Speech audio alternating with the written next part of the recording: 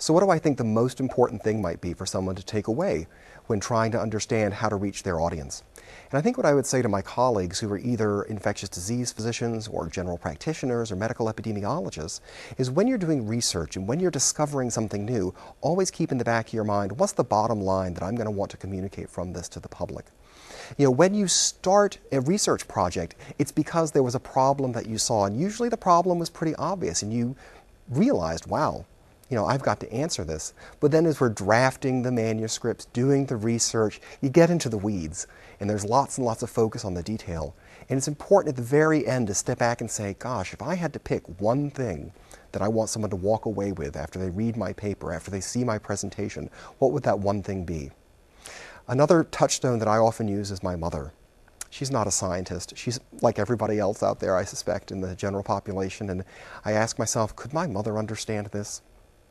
If I think my mother could understand it, I think I've done a pretty good job.